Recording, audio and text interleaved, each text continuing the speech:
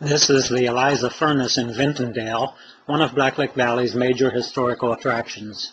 It was a primitive iron smelter that operated at this location in the mid-1800s, years before Vintondale even became a village. It had long since stopped operating by the time Vintondale's first local industry began, which was logging, in the latter years of the 19th century.